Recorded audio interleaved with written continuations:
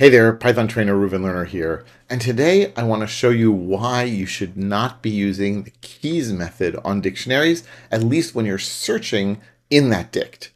So let's create a small dict, d equals a10, b20, c30. And let's say I want to search for a key in the dictionary. So it's very natural and common for people to say a in d.keys. After all, the d.keys method will return, that method call will return a dict.keys object, and then in knows how to search on a dict.keys object, and we'll find out that it's there. What is this d.keys return object? Well, yeah, it's dict underscore keys. It's kind of like a cross between a list and a set. And so when I say a and d keys, what's happening is that we get back this dict.keys object, and then Python goes one by one through each of these keys and finds out, does our A match that or not? Now, if that's making you feel a little funny, it should, because the whole point of a dictionary is that we don't have to search through each and every element in the dict, or each and every pair in the dict. Rather, the whole point is that we use the hash function, or that Python uses a hash function, to immediately jump to the right place in memory and find out, is our key value pair there or not? In other words, this idea that we have to iterate over each and every key to find out if our key is there is completely opposite to the way that dictionaries should work and should be used.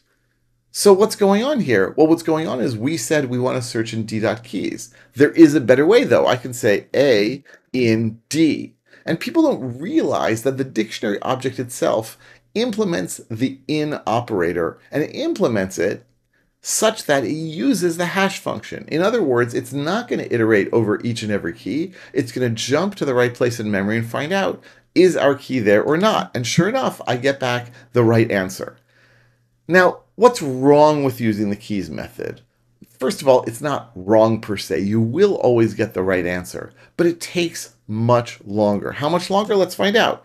I'm going to use the magic command timeit because I'm using Jupyter. I'm going to say timeit of a in d.keys, and it's going to run this many times, about 10 million times if my previous experiments were accurate. Here we go. 10 million times of 7 runs, 53 nanoseconds. And then if I say timeit of a in just d, it uses about half that. Yeah, 22 nanoseconds.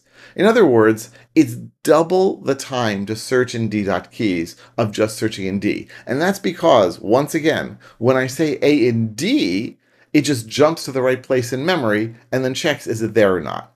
Whereas if I say a in d.keys, first it has to find the method, then it has to run the method, then it has to return the data structure, and then it has to iterate. This is the really big part. Iterate over that data structure one by one. And if it's not there, well, then we're at the end. Right? I wonder, actually, if I were to say here, z in d.keys, as opposed to z in d, that might actually have an even bigger difference, although probably not too much. Yeah, it's basically the same thing, right? Because it is a small dictionary. And at the end of the day, we're just iterating over 3 things here. I mean, for crying out loud. So whenever you use d.keys, think again. Think again and consider using just d. There's another place where you can do this, by the way, although it's not quite as important. If I say for one key in d.keys, then print one key, and that will work, right? I'll print each of the keys. But I don't have to do that. I can just say for one key in d. Now, does this work much faster? Let's modify this a little bit and say x equals one key, and I'm going to use the double % version of timeit so it works on the entire cell. It's not going to be a big difference based on what I've seen in the past, but, it's something. It's running it. There we go. 150 nanoseconds, and here, if I do one key in D, again, if my previous experiments are any indication, it'll take less time, but not a lot less time. Oh, actually, more time than it did in the past. So you can see, basically, that there's no advantage to using the keys method. There's a huge advantage in terms of it being more idiomatic, in terms of it using less memory, and in terms of it just running faster to work directly on the dictionary.